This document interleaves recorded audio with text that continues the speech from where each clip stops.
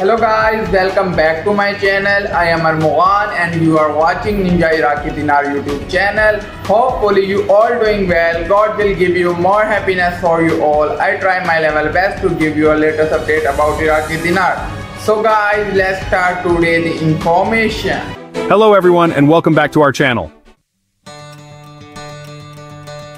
Today, we have some exciting updates and insights to share regarding the potential revaluation and reinstatement of the Iraqi Dinar or IQD. For those who closely follow developments in the foreign currency market, particularly with the Iraqi Dinar, this news could be very significant. Let's dive into the details shared by the well-known news hound and intel guru, Minnesota Goat. In a recent update, Minnesota Goat mentioned having a conversation with a reliable contact within the Central Bank of Iraq, or CBI. According to this source, there is indeed a master plan that the CBI is meticulously following to achieve the much-anticipated reinstatement of the Iraqi dinar. The key point that MN Goat emphasized from this conversation is the notion that the Iraqi dinar should already be reinstated, at least to its value prior to the Gulf War in 1990, before the sanctions and subsequent economic challenges.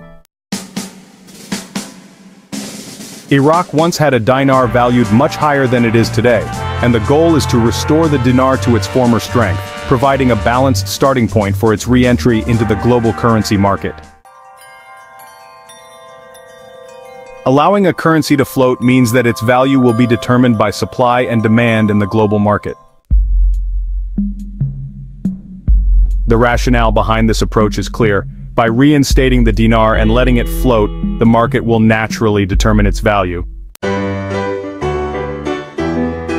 As Iraq stabilizes and its economy grows, the dinar could potentially appreciate significantly, reflecting the country's economic progress. The Central Bank of Iraq likely has a master plan with various phases and benchmarks to ensure a smooth transition. This information is promising yet serves as a reminder of the complexities involved in such a major economic shift. In conclusion, the insights shared by MNT Go highlight a strategic and methodical approach by the CBI towards reinstating the Iraqi dinar, aiming to restore its value to pre-1990 levels, and allowing the market to determine its future. Thank you for watching. Don't forget to like, share, and subscribe to our channel for more in-depth analysis and updates on the Iraqi dinar and other currencies. Until next time, stay informed and stay optimistic.